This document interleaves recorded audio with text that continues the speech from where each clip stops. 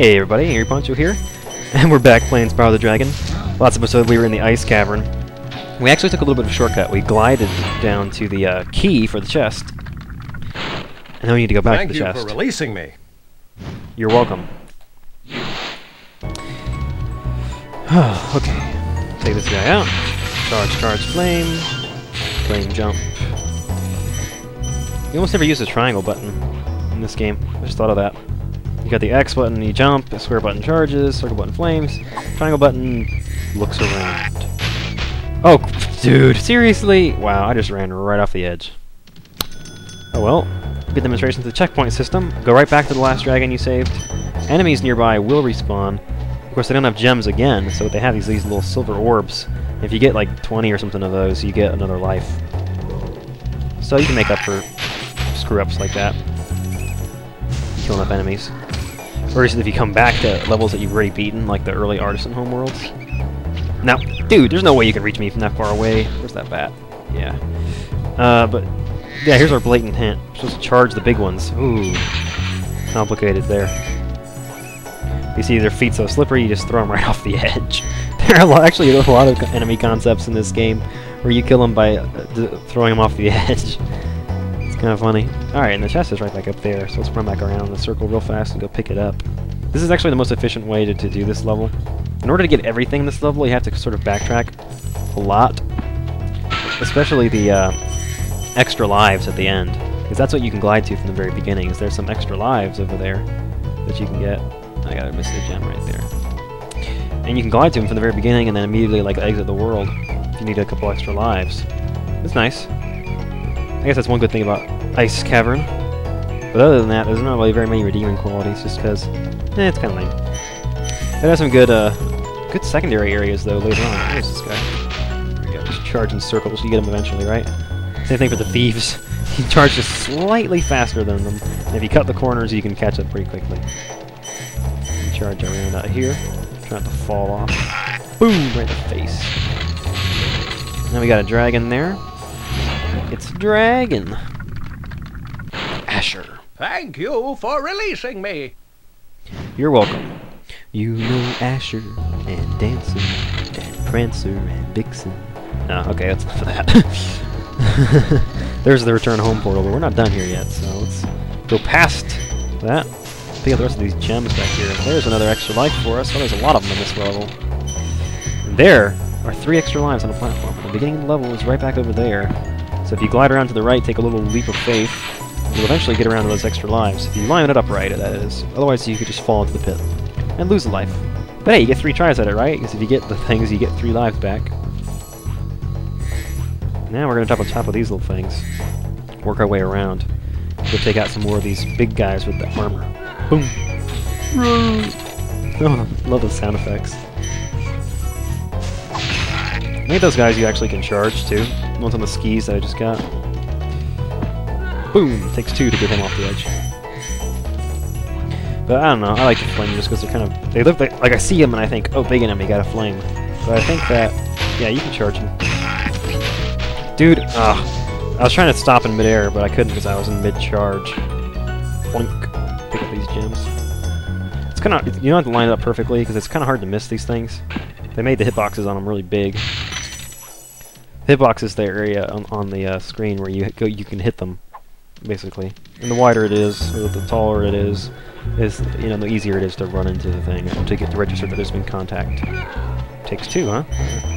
That's fine. I got more where that came from. Where's that bat? You fly underneath them, or you run around underneath them. They should come down. Yeah, here they come. Got one. And you can run off. You don't have to wait for Sparks to finish eating. He'll chase after you, catch up pretty quickly. He's a lot faster than you for some reason. Is this going to do it? I think that's going to do it. 400 to 400. And we get Ragnar. You've done well, Spyro. Some dragons thought you weren't ready, but I knew they were wrong. I'm ready, all right. Ready for what? Classic Spyro dialogue right there, guys. And I believe that the exit is right down here. Yes, alright. Return home. What's the next world we have to go to? Is it the flight? Yeah, it's the flight. Alright, this is going to be the first one of these. This is going to be fun. I haven't explained this concept yet. But they're levels called flight levels, or flights for short, where basically Spyro can fly. And normally, you know, you just glide, so you sort of like fall down over time, but here's the first one, Night Flight. Once we get in here, Spyro can fly completely. Of course, the thing is, there's no real enemies. Basically, you fly around and collect treasure by destroying things. Boxes, crates, planes, boats, whatever. Or flying through rings. Boink. And you see there's a timer in the upper right-hand corner. If it gets to 0, you lose.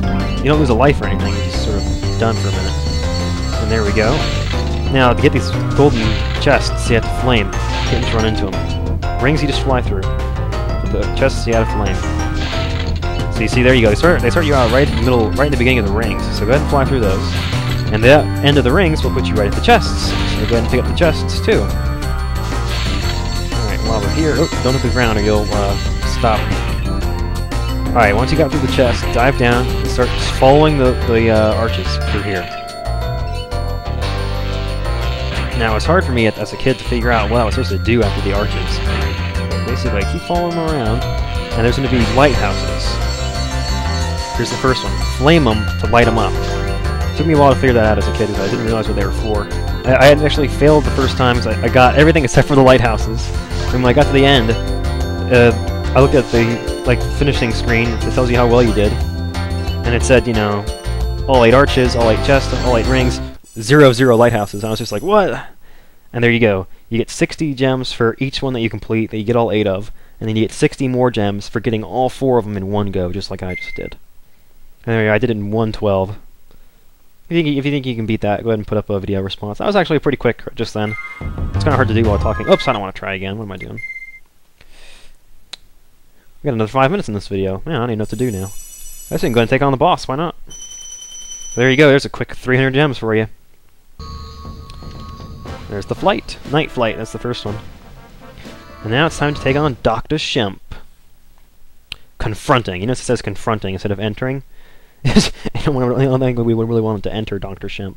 I don't think either one of us would like that very much. Alright. Let's get right into it. I love the enemies in this level. I love the sound that they make. Let's listen to this. Let's turn off the music for a second. So you all can hear this. He throws himself off the edge. Oh, that's so funny.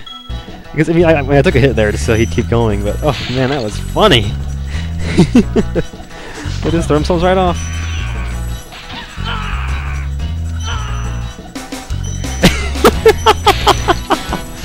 Oh, that cracks me up, man. That is so funny. I'm telling you, they were laughing when they made this game. They were laughing. Anyway, charge through this little shortcut here. And you need to, because there's going to be a guy coming through right after you. If you're not charging, he'll run right into your face. And he'll take a hit from that. Alright. Charge around back here. Behind this thing, I think we have a... Oh, she's around the corner, isn't she? Yeah, there we go. One of the women back here. Use this whirlwind.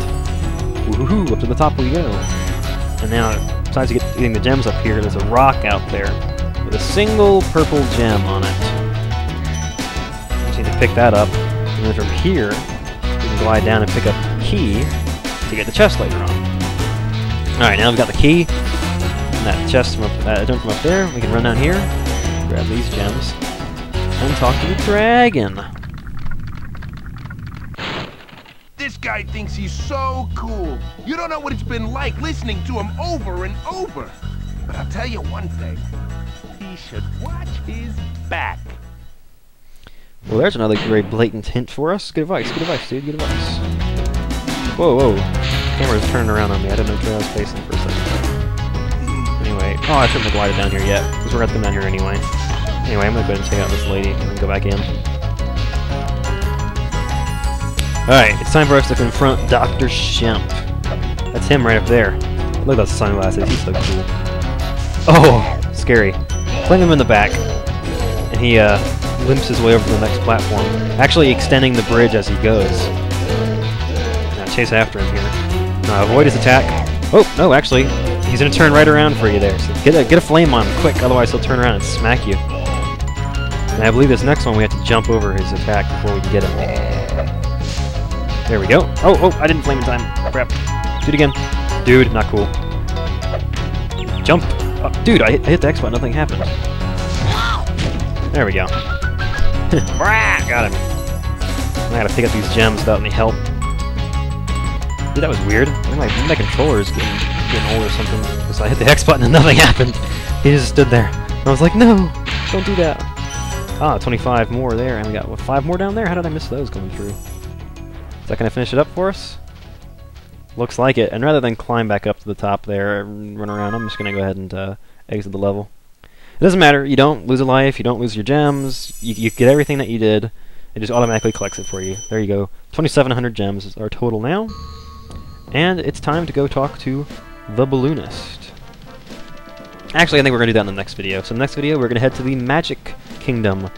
We're going to Disneyland!